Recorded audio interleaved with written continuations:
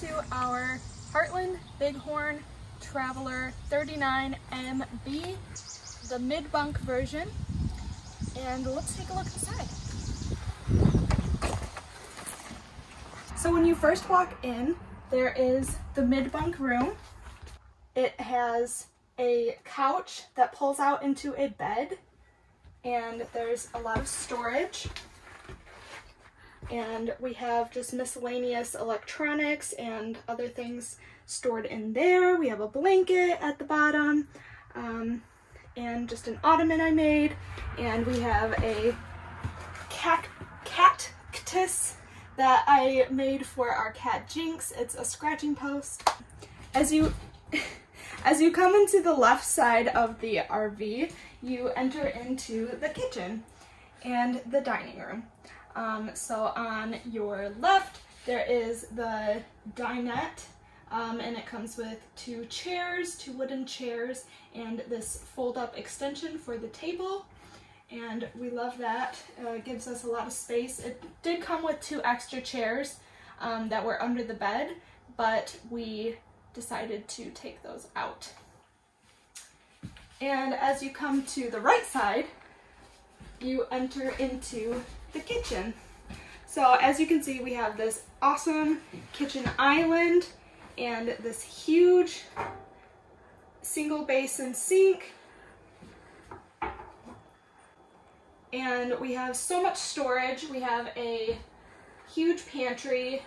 We just have all of our food, our dry food items stored in here, and some craft items for me in those two cabinets, and another set of cabinets for more dry food. And we have this residential fridge that opens at the top, and there are two freezer sections in the bottom, which we haven't used yet. And as you come this way, we have our microwave. It is a convection oven / microwave, and it works really well. We have our stove top that has a glass top that comes up all the way, and we have our little oven.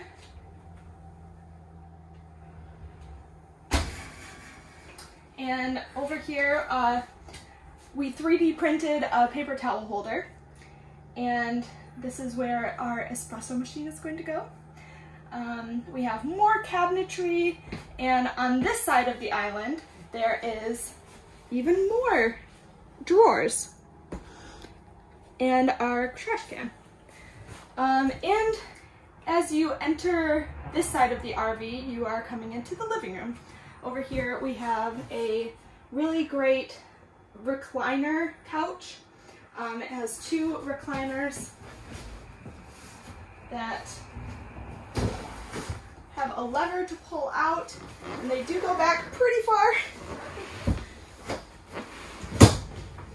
And there was a huge sectional couch over here, but we decided to take that out and make this an office space.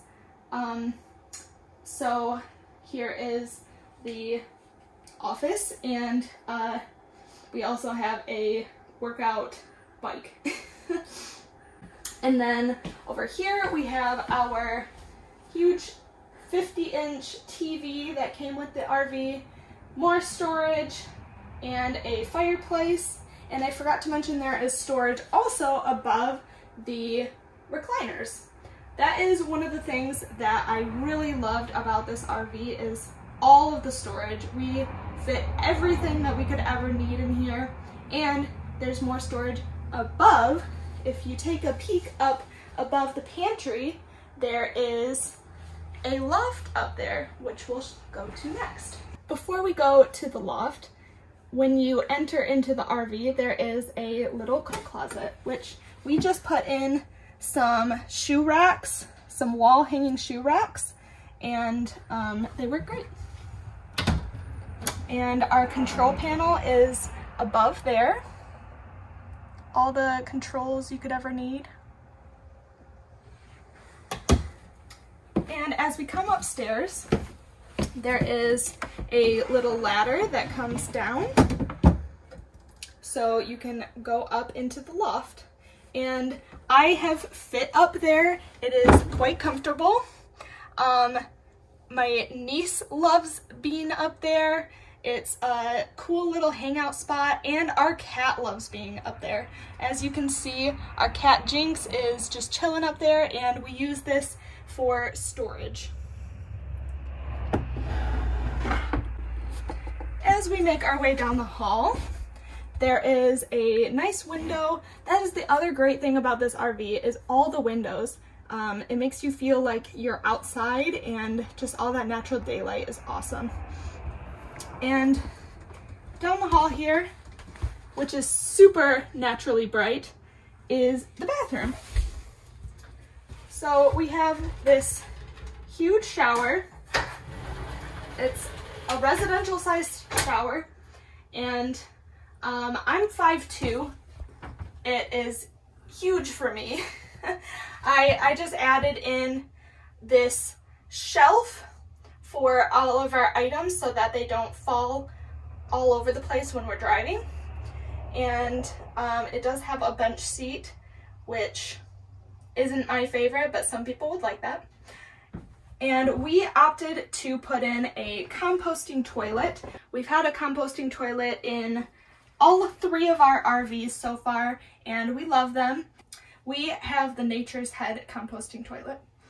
And as you can see over here, there's a lot of open shelving. I opted to put in some baskets so that everything doesn't, again, move around when we are traveling. And there is a shelf above here and just some towel hooks. And on the other side, there is this sink with some storage underneath and storage above for the medicine cabinet. And I did put in the towel rack and the toilet paper holder. Right next to the bathroom, we have our thermostat.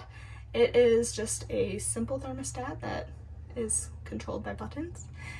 And the very last room of the RV inside here is the bedroom. So welcome to our bedroom. We have a sliding door here, and it has a latch for when you're traveling. We have a huge king-size bed. We've never had one of these before, so that is pretty cool. It does take up a lot of the room, so that takes some getting used to, but you still have a little bit of room to scoot around inside in the sides here. And this is also where I have my music streaming set up for Twitch. There used to be a dresser here. We took out 4 drawers and we sawed the middle so that I have a spot to sit and play piano. And we have our ring light and microphone and guitar, ukulele, laptop, and camera. There also is a TV in the bedroom. There's a TV in all 3 rooms of this RV, in the bedroom, in the mid bunk, and in the living room. So that's a pretty crazy feature that we didn't know that we were going to get. And over here, there's a cabinet that opens up. We have our laundry basket in here right now and laundry detergent, but there is hookups for washer dryer combo or washer dryer stackable. And there's a bar above for hanging more clothes. And on this side, there is a very sizable closet. And a shelf above. It's organized chaos in there. So this is my closet, and our other closet is the 3 cabinets above the recliner in the living room. All right, now let's head outside. Hello. I was just told that I need to present the outside of the RV and talk about things, so this is me doing that. Let's see. This is actually one of the things we found cool about this RV is that it has this compartment, which is right behind where the stairs are inside, which we already knew from the last RV. We want to make a separate cubby for Jinx to poop in. So that's what we did. And as you can see here, there's his litter box, and we also cut a hole in this side of the compartment, and then I 3D printed a little ring to make it nice and smooth for Jinx, and we did the same thing on the bottom step of the vertical portion so that he can come in and out, and it's also easy for us to clean his litter box. Alright, this is one of the main cargo bays. It's got a little magnetic latch here. This is a bit of chaos, not as bad as it used to be, but just tools and a lot of the components I've been using to do sort of the electrical work and the upgrades that we wanted to perform. And you'll see this goes through to the other side. We'll leave it up for now. We also can hold two 30-pound propane tanks, so that lets us go for quite a while with, in terms of our water heater, which we can either use AC electrical, or we can use our propane to heat it. So that's what that's used for. It's also used for the oven and the stove, and probably something else I'm forgetting right now. But the furnace, I think the furnace is probably an important thing to run. That can run off of propane as well.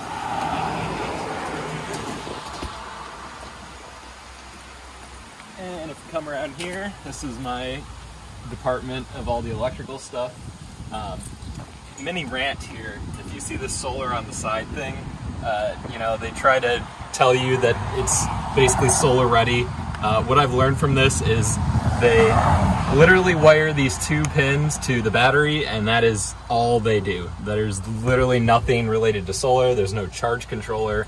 They just give you a connection to the battery, and when you buy one of these, they require that you buy a separate charge controller that goes in line with your solar panel, and it looks like it can be a very expensive way to go. So it may be fine if you just want to play around with some solar, but don't think this is going to be the end-all be-all for your solar setup. Something that's not going to be as cool right now because it's during the day, but we'll show you anyway. You flip this switch, and you've got LED lighting on the front here, which you can see on the left and right.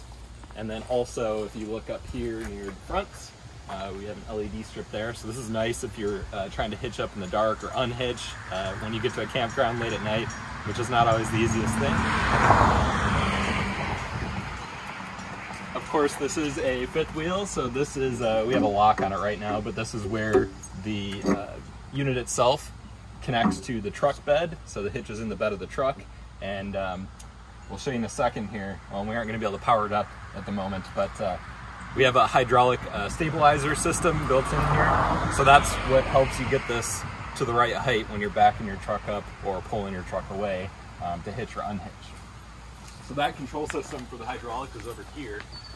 This is something we were unfamiliar with. The fact that it is hydraulic. Our last fifth wheel had electric. Landing legs is what they're called, the two legs in the front. And then we had a stabilizer in the back with the old RV that was also electric. This has hydraulics, so it uses pressurized fluid to move these jacks up and down. There are 6 of them, which is due to the length of the RV, but that also helps with the stability.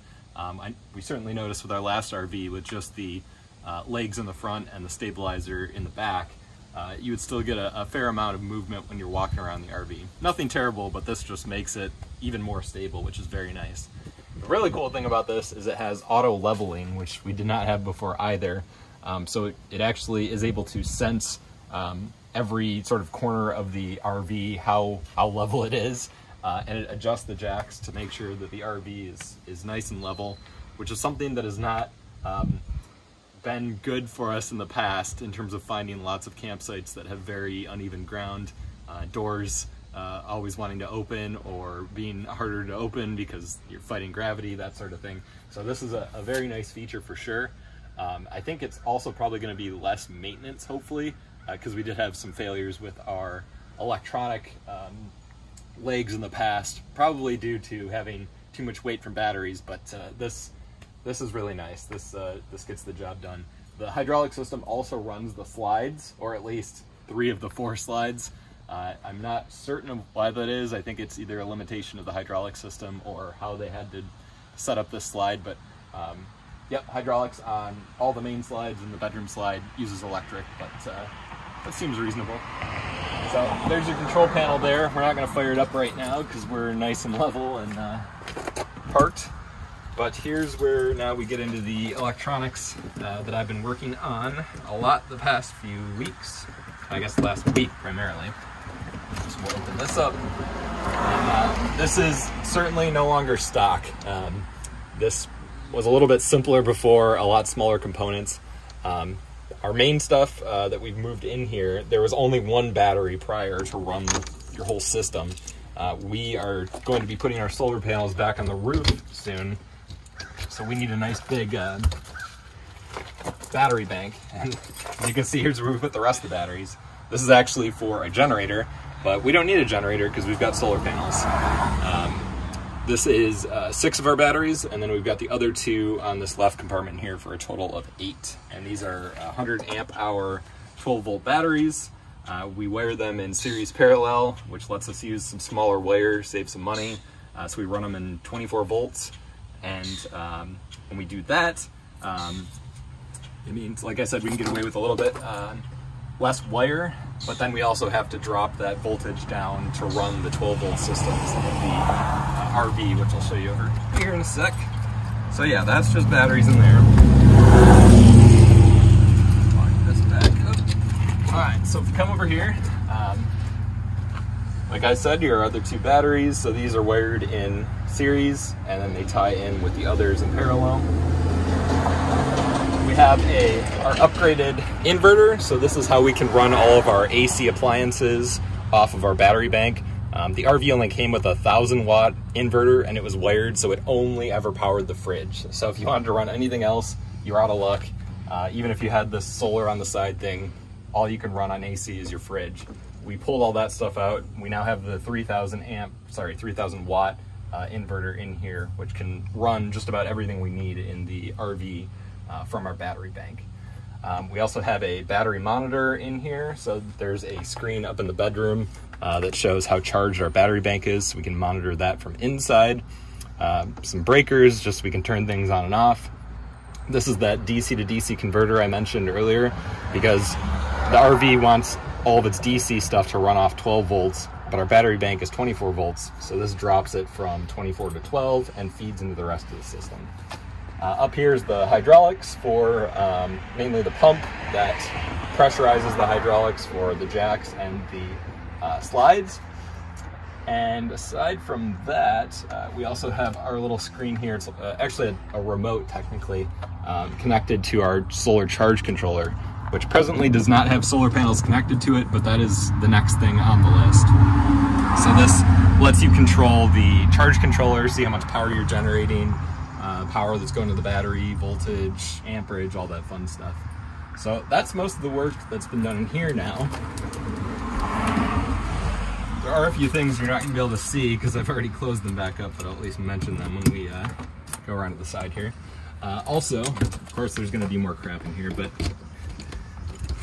something that I'm not sure if we're actually going to end up using is this easy reel thing. So the idea is you put your power cord for your RV on this, and it's got a little motor, it'll spin, so you can wind it up. I don't know if we'll actually use it. It might just be more hassle than it's worth, but interesting. And then, of course, more storage, which we're starting to utilize here. Let's this back up. And finally, oh, and I should mention this connects to this is all one cargo area, so when I open this up, you're also sort of connected to this other side I was telling you about a second ago. How it's called a pass-through cargo bay. So it's nice, nice big, nice and bright, and can actually fit quite a bit of stuff in here. Some of the work I was doing recently, I had taken this panel off, and that's how you get access to the underbelly of the beast. There's all sorts of plumbing in there. You've got electrical systems. I actually took out the converter, which is They're a fancy term for a battery charger that just tries to keep your battery topped up when you're on AC power.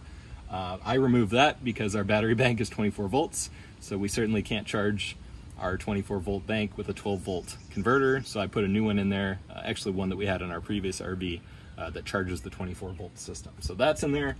I also put in a automatic transfer switch, which is basically a fancy term for a box that you put your backup power into. You connect your main power, which you might be able to see here, our power cord going to the RV right now because we're on mains, or shore power as they like to call it. You connect those two things to this box, and then it has an output that goes to your main breaker panel.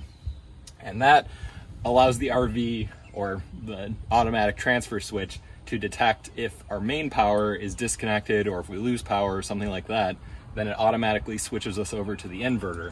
So it takes about 1 to 2 seconds to do that, but it's really nice and convenient, especially if there's a crazy thunderstorm in the middle of the night or a power outage. Make sure you're not going to have to get up and deal with that. It just kind of gracefully switches things over. So I spliced that inside this compartment.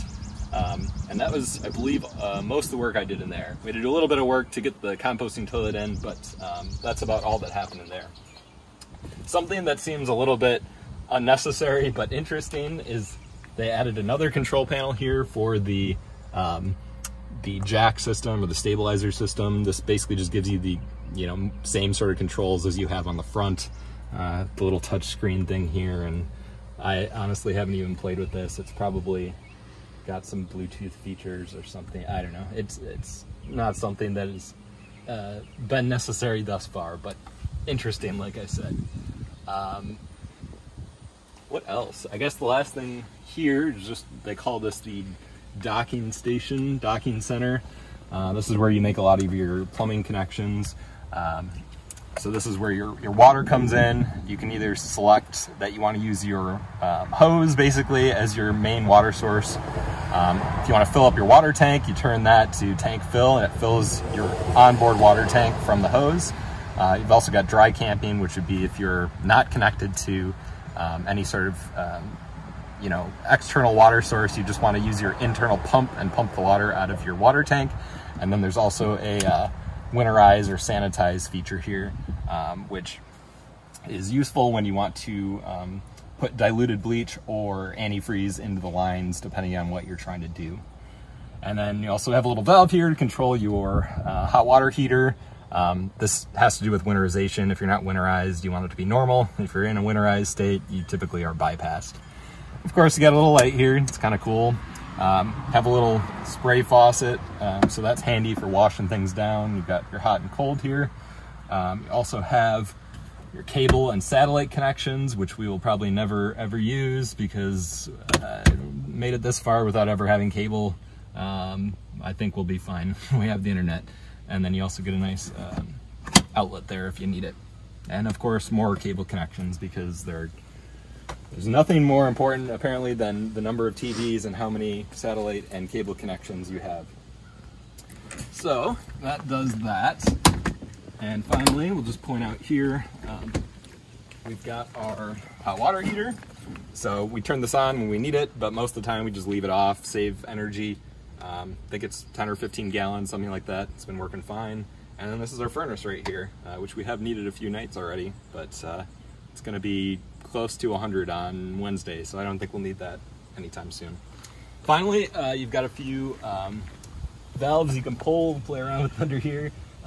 This is there are 2 gray water tanks, so that would traditionally be, anything that comes out of your sink drain is going to be your gray water.